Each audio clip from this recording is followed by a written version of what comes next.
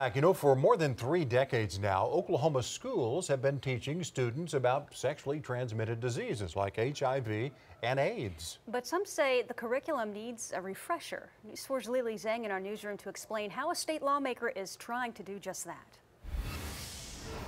Yeah, Jolene, Kevin, the idea behind House Bill 1018 has been in the works for years, but now supporters say they believe they found the right balance between education and parents' rights.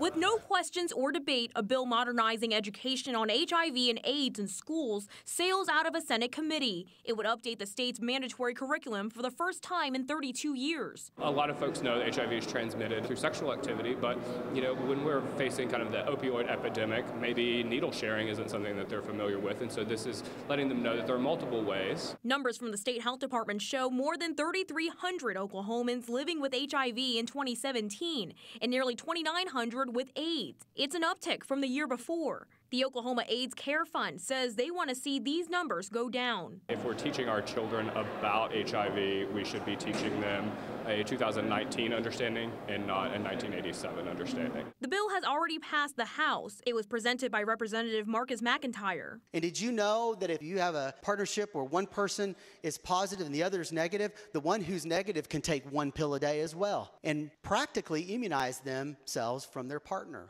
My kids don't know this. I didn't even know that, and I'm 45.